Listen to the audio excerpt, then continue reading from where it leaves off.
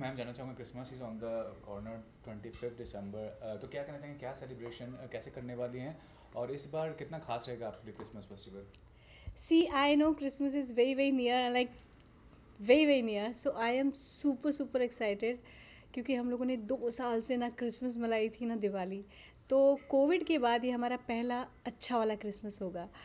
तो हम पहले क्रिसमस मनाते थे, बट हमें ये नहीं पता था कि अगर 2 साल हम घर के अंदर रहेंगे उसके बाद का क्रिसमस कैसा होगा, घर के अंदर की फीलिंग क्या थी। तो जब हमें बंद रहने की आदत हो गई और जब हमें कहीं जाने के लिए नहीं मिला, तब हमें एक्चुअल में पता चल रहा है कि ये क्रिसमस कितना इम्पॉर्टेंट है। तो उसी तरह से मैं ये क्रिसमस इम्पॉर्टेंटली मनाना चाहूँगी और बहुत ही खुशी खुशी मनाना चाहूँगी। तो मैं अभी से रेड रेड फील कर रही हूँ और अभी से मुझे ये लग रहा है कल क्रिसमस है, मुझे ऐसा लग रहा है कि मेरा क्रिसमस 5 दिन से चल रहा है। मैम मैं जानना चाहूँगा कि फॉर द लास्ट 1.5 years और कह सकते 2 साल हो गए जी करीबन, डिफ़िकल्ट सिचुएशन है, तो इंटरटेनमेंट इंडस्ट्री के हिसाब से क्या समझते हैं कि आगे का फ्यूचर क्या है और आपका जो सफ़र रहा है in the last 2 years ji as N G artist जी वो जी। कैसा रहा? मेरा सफ़र 2 साल से, क्योंकि मैं जॉइंट फैमिली में रहती हूँ, तो मेरा सफ़र तो इतना बुरा नहीं रहा क्योंकि पले बड़े हम यहाँ से हैं। बट एक्चुअल में जो दूसरे सिटी से लोग आए हैं, एक्चुअल में जिनको यहाँ अकेला रहना पड़ा या फिर जो माँ बाप अकेले यहाँ पर थे, उनको बहुत प्रॉब्लम हुई है, उनको बहुत तकलीफ़ हुई है। हाँ, मेरा सफ़र नॉर्मल था बट उनका नहीं था, तो इसीलिए मुझे बहुत ज़्यादा उनके लिए फीलिंग्स है। और मैं चाहूँगी कि मैं अपना ये जो क्रिसमस है वो मेरे HIV पॉजिटिव बच्चों के साथ मनाऊं और कुछ ऐसे लोगों के साथ मनाऊं जो एक्चुअल में कोविड में अकेले थे। मैम ये जानना चाहूँगा लास्ट ईयर आपके लिए अच्छा नहीं था, हॉरेबल जी एक्सपीरियंस जी रहा जी। आपको दिल्ली में, वो बताइए वो क्या करना चाहिए, कितना अनसेफ मानती है? आप मुंबई में इतने सालों से हैं, you went to Delhi, you N horrible experience, तो कितना ज़्यादा आपको डिफरेंस लगता है मुंबई और दिल्ली में as a safety point of view? Difference actual में कहूँगी, सी पूरा इंडिया मेरा है। मुझे दिल्ली के बारे में ये कहते हुए बिल्कुल अच्छा नहीं लग रहा, बट जब आपने मुझे ये इंसिडेंस याद दिलाया तो मुझे बहुत बहुत ज़्यादा, मैं अभी आप मेरे एक्सप्रेशन देख रहे थे, अभी खुश हो रही थी और अभी मैं थोड़ी सी डर गई। एक्सपीरियंस मेरे लिए बहुत ख़राब था। अकेली रात को 10:30-11 बजे लड़की नहीं निकल सकती। हम टीवी में सुनते थे, हम न्यूज़ में सुनते थे, हमने निर्भया का देखा, तो हमें लगता था कि नहीं हो रहा है। बट जब खुद के साथ होता है और जब ये एक्सपीरियंस होता है, तब एक अलग ही फीलिंग होती है। मेरी कार जा रही थी, सामने लोगों ने आया, 3-4 लोग थे मास्क लगा के, और उन्होंने मुझे गन पॉइंट पे रखा, मेरा सारा सामान ले लिया उन्होंने और वो मुझे ड्रैग करके लेके जाने लगे। एक्चुअल में उस दिन की फीलिंग ये थी कि मैं गई, मतलब या तो ये मेरा रेप कर देंगे और या ये मुझे मार डालेंगे। तो एक्सपीरियंस ये पिछला साल मेरे लिए इस एक्सपीरियंस की वजह से बहुत ख़राब हुआ है, बहुत ख़राब हुआ है। ये भी कहना चाहूँगा कि लास्ट ईयर आपको राज कुंद्रा के केस में काफ़ी ज़्यादा आपने कमेंट किया था कि जी शी शुड बी पनिश्ड, लेकिन उन्होंने स्टेटमेंट दिया है कि ये सिर्फ एक साजिश थी मेरे खिलाफ, मैं इन्वॉल्व नहीं था, I am honest, I am not involve in any kind of. आप कितना मानती हैं इस चीज़ को? देखिए, मेरे मानने से और राज कुंद्रा के मानने से एक्चुअल में कुछ नहीं होता। हमारे इंडिया का जुडिशल सिस्टम, माननीय उच्च न्यायालय जो भी फैसला करेगा वही हमारे सब के लिए ठीक है। मैं कुछ भी कह सकती हूँ राज के बारे में और राज कुछ भी कह सकते हैं खुद के बारे में या दूसरों के बारे में, बट जो एक्चुअल में फ़ैसला है हम उसको मानेंगे। और अभी केस जो है वो अंडर ट्रायल है, उनको बाहर बस बेल पे छोड़ा गया है।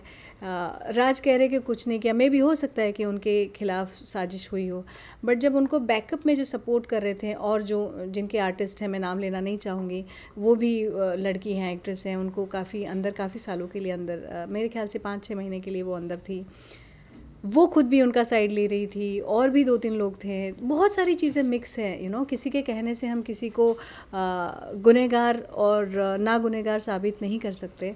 मुझे लगता है कि इस बारे में कोर्ट ही ज़्यादा अच्छा फैसला करेगा। बट OTT की बात करें, वेब सीरीज़ की बात करें, it's a wonderful time for the film maker, for the yes. Artist as well. तो जहाँ तक अभी हाल फिलहाल की बात करें, Sushmita Sen, Raveena Tandon, these all are मतलब क्रिएटिंग वेव्स ऑन द, तो क्या कहना चाहेंगे कि कितना अच्छा एक प्लेटफॉर्म मिला है टू एक्सप्लोर समथिंग न्यू? देखिए, मेरे कहने का मतलब ये था कि फ़िल्म इंडस्ट्री में कुछ 50 अच्छी फ़िल्में बन रही थी हर साल, बहुत अच्छी फ़िल्में बन रही थी, उसके बाद कुछ छोटी फ़िल्में बन रही थी। एक्चुअल में बाकी सारे जो टेक्नीशियंस थे, आप मेकअप दादा कहो, आप स्पॉट बॉय कहो, आप असिस्टेंट डायरेक्टर कहो, आप डायरेक्टर कहो, काफ़ी सारे जो छोटे तबके के लोग हैं या फिर वो जो बहुत ज़्यादा मेहनत करते या उनका टैलेंट नहीं देखा गया, या किसी भी वजह से छोटे एक्टर भी 500-150 अच्छे एक्टर ही काम कर रहे थे, बाकी सारे नहीं थे। आज किसी भी एक्टर को देखिए, किसी के पास डेट नहीं है, सारे OTT कर रहे। रवीना जी घर पे थी इतने टाइम से आराम से, सुष्मिता जी घर पे थी, बट अब जो है वो सारे निकल के आए हुए हैं और सब लोग अपने अपने फुल स्विंग में काम कर रहे हैं। मुझे अच्छा लग रहा है। खैर एक्टर्स के पास और एक्टर्स के पास तो बहुत पैसा है, बट जिनके पास नहीं था, जिनको एक्चुअल में प्रॉब्लम था, उनकी प्रॉब्लम सॉल्व हुई है। तो जहाँ हम सब की प्रॉब्लम सॉल्व हुई वो चीज़ तो अच्छी ही लगेगी।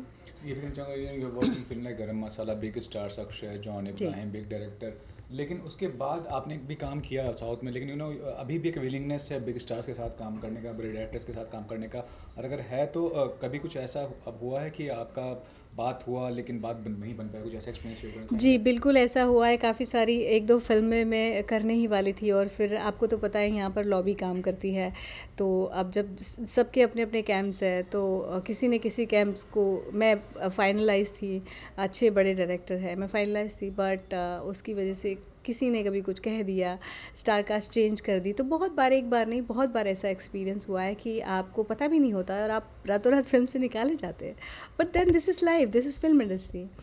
एक्सपीरियंस मेरा ऐसा ही कुछ रहा है, बट बड़े स्टार्स के साथ काम किया और मैं जल्दी ही आपको बहुत अच्छी खुशखबरी देने वाली हूँ। इवन बॉलीवुड इंडस्ट्री में जो भी फीमेल आर्टिस्ट हैं, फीमेल एक्ट्रेस हैं, प्रियंका चोपड़ा ने, दीपिका पादुकोण, सबने हॉलीवुड को, अभी मैट्रिक्स में काम करी प्रियंका चोपड़ा, क्या करना चाहिए? आपको लगता है पोटेंशियल है यहाँ के एक्ट्रेस में वहाँ के काम के कल्चर को अडेप्ट करने का?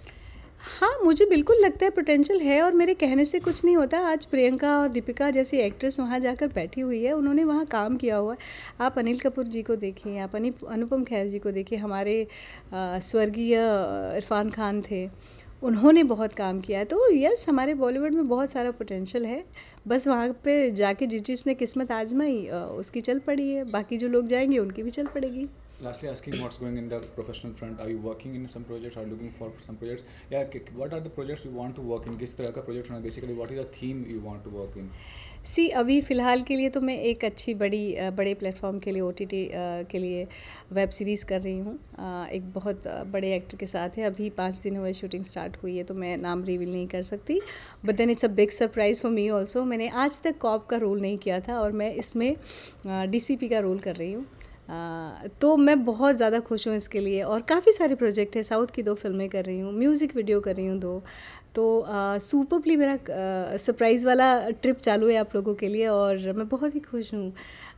मुझे लगता है कि बहुत ही अच्छा टाइम आने वाला है कोविड के साथ हम सबका। Thank you.